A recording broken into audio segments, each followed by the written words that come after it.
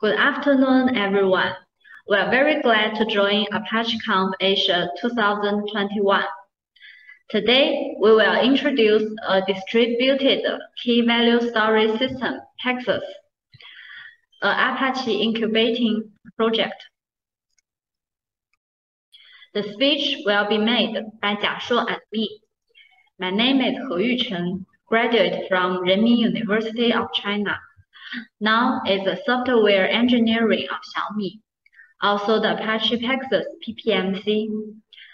Shuo graduated from Beijing Jiaotong University of China, joined XiaoMi 2 years ago.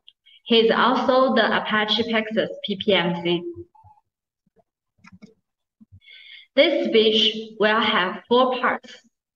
Firstly, I will give a basic introduction of Pegasus, then show some new features of it. After that, Shuo will continue to introduce Pegasus' surrounding ecosystem and our community. Let's go to the first part, basic introduction. As we all know, there has already been lots of successful storage systems, such as Redis, HBase. And we also know any storage system suitable for all user cases doesn't exist. For Redis, it has wonderful performance because of its in-memory feature. But it's hard for Redis to meet persistent storage and strongly consistent at the same time. For HBase, it supports strongly consistent, but it accesses data from remote HDFS will have long tail latency rate. So we developed Pegasus. It is developed with CPP language, and it's a local persistent storage, strongly consistent, high performance distributed key value storage system. Here is the architecture of Pegasus. Pegasus uses the classical central architecture. Meta server is the cluster controller. It will manage cluster configuration and cluster metadata. Replica server are data nodes. User data will be hash partitioned into replica. Every replica will store data in a RooksDB instance. And each replica will have 1 primary and 2 secondaries. Pegasus uses Pacifica A to guarantee replica strongly consistent. Zookeeper is used for meta-server election and persistently store cluster metadata.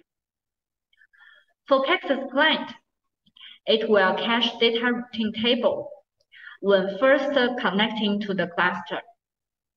It will access to replica server strictly in normal cases. For data module, Pegasus is a key value storage. It supports 2-level data. The hash key is used for partitioning, and each hash key can have several sort keys. The sort keys will be sorted in byte order. This design can provide wider use, support atomic multi-get, multi-set, and multi-delete. For read, write, delete several values under the same hash key. A special design for Pegasus is Pegasus has 2 write-ahead log. Let's see the traditional solution first. When a client writes data, it will first write into the write-ahead log, and then write into the real storage system. We use RooksDB to store data, and RooksDB will compact the data background.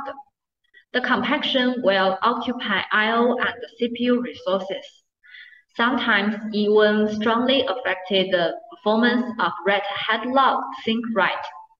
then affect the write performance. In practice, replica server always have many disks. Pegasus will use one of them specially, storing the write-head log to avoid background compaction effect.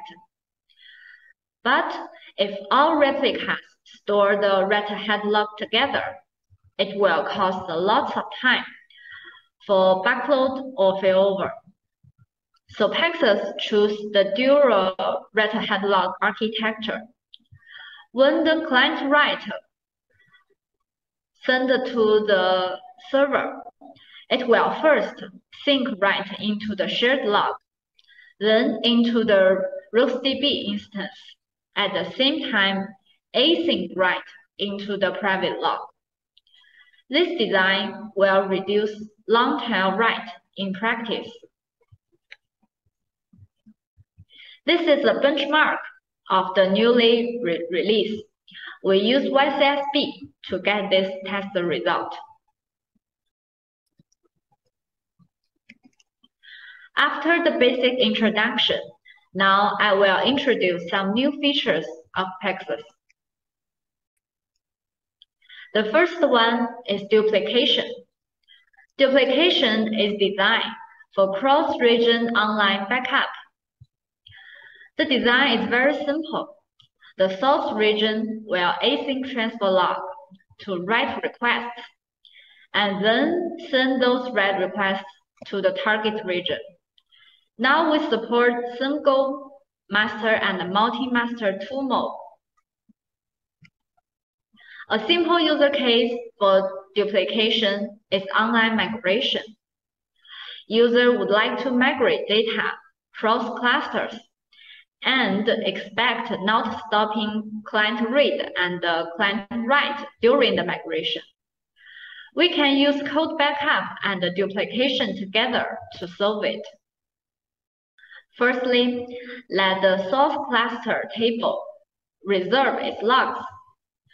Then, backup it onto the remote storage system such as HDFS.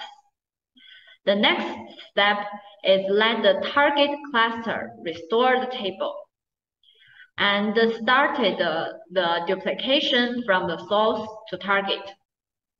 Finally, the target region will hold the same data with source region. The client will switch to the target table. Here is another classical use case. For example, in region 1, client will read and write data. And in region 2, the client only read data from it. To avoid cross-region read, we will develop a master and slave cluster. In master cluster, client will write and read data. Then the data will be transferred by duplication. The client deployed in slave region can read data locally, but this read is eventually consistent. In future, we will do more to enhance this function, such as support master-master mode in practice. We now mostly deploy master-slave mode. Besides, support more than 2 region duplication in practice. Duplication can also support remote disaster tolerant system. For example, the client usually only read and write from the master. When master region meets serious errors or totally unavailable, client can switch to the slave region. Actually, we now has already supported it, but the facility of it we are still developing, such as how to auto-switch the client to master and slave, and how to get the better user experience. Besides, here are also extensions of duplication. Now we only support duplication between Pegasus clusters In future, we may also provide change data capture, transfer data into another system, such as Elasticsearch or RabbitMQ. It will be driven by the real user demand. Another useful feature is backload. Backload is designed for faster import lots of data. Firstly, user can transfer original data into Pegasus recognized SST fields onto the remote file system, such as HDFS. It is supported by our tools, Pegasus Spark. It will introduce later. After generating the fields, the server will download those fields on replica server, then ingest them into Pegasus table. The whole backload process won't affect the user client, but during ingestion stage, it will reject a client write. We also support access control now. Like the Hadoop systems, we use Kerberos to do authentication. When the cluster opens the access control, the client should have a key type fields. The Pegasus now supports a whitelist-based table-level access control. Just like the graph shows, this client can only access table A, but won't access table B. Finally, let's introduce partition split. Pegasus uses hash partitioning. It is difficult to implement partition split. Our solution now only supports all replicas divided into two replicas together. As the graph shows, if the original partition count is 4, the new partition count should be 8. Like the graph shows, the replica 0 will be split into replica 0 and replica 4. The replica 1 will be split into replica 1 and replica 5, and so on. For convenience, we call the old replica as parent, the new replica as child. When partition split starts, the first stage is child replica async learn from parent. The aim of the child replica is having same data with its parent. In this stage, the client only knows the parent replica, and all requests will be sent to the parent. When child replica learn all data of parent, the primary parent replica will send a register request to meta server to register child replica. In this stage, we'll reject client read and write temporarily.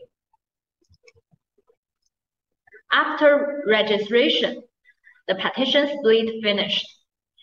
Now, the parent and the child are totally different replica. The duplicated data will be garbage collected by the RocksDB compaction.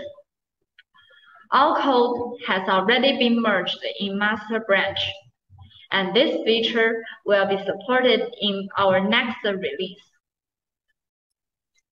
Now, let's welcome Shuo to introduce the ecosystem and the community of Pegasus. Now, let me introduce some topics related to surrounding ecosystem and community building. As we all know, the core part of the system provides the most important functional features, and we have provided rich ecological tools to better enhance Pegasus. First of all, Pegasus Spark, which provides a simple and easy-to-use connection to Spark, which is essentially an looks to be field read-write API in HDFS, where looks to be Java and GenI. Two of the most important cases are the ability to analyze and load for offline data. For offline analysis, users first need to use data export tool to upload an offline snapshot on HDFS. You can either build analysis tasks directly using Spark Circle, or generate packet fields to import into Hive for more analysis.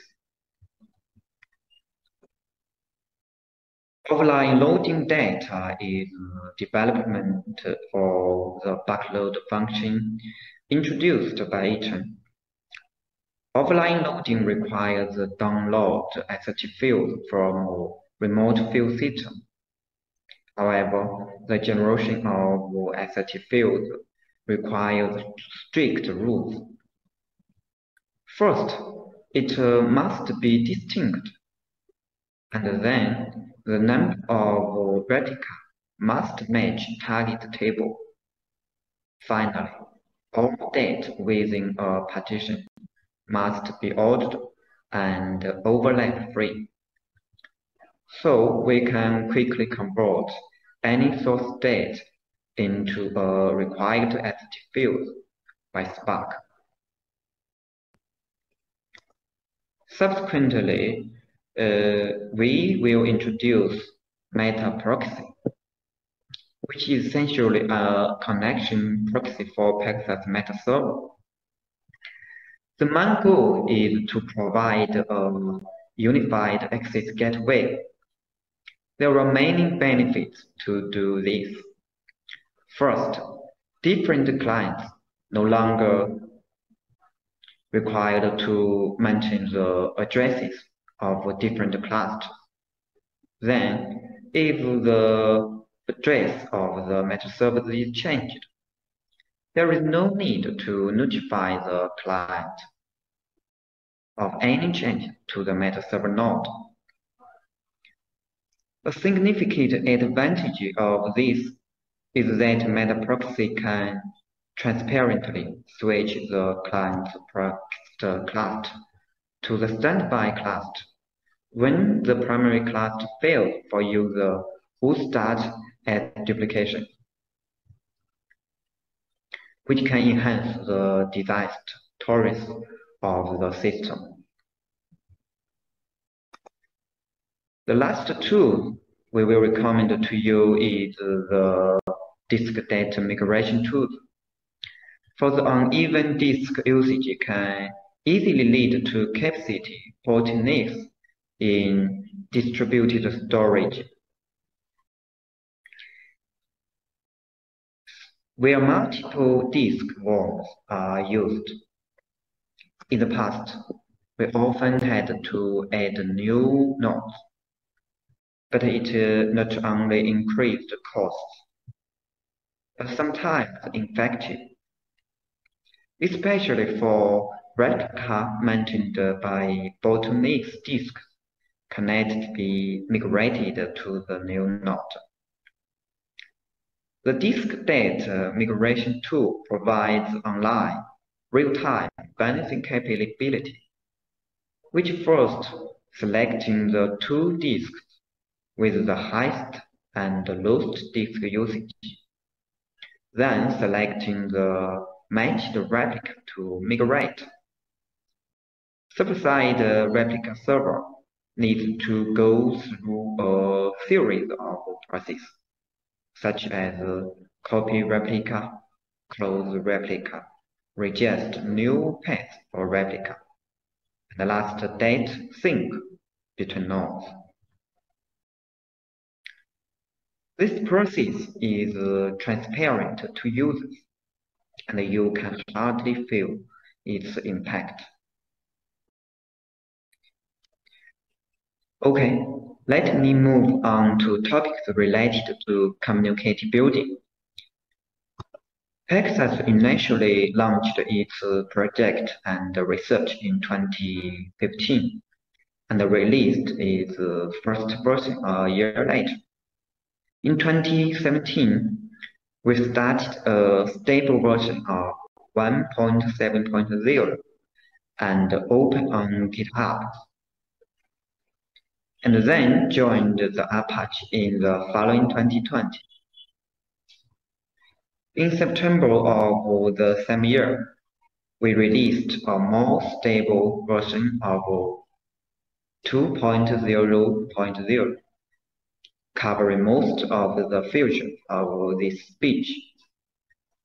In addition, the good news is that we are holding Pegasus Meetup at the end of August this year, when we will share more about what is behind the design of distributed storage. Community activism is a key force of our attention. To encourage people to join and build communities, we recommend that contributors start with toolkit development, which includes a range of enhancements, such as client, shell, and so on. In the future, we will enhance the stability of existing features, such as duplication, backload, holder partition detector, and we will provide new and more complete features, such as class-to-level balancing, and an important feature, support Kubernetes.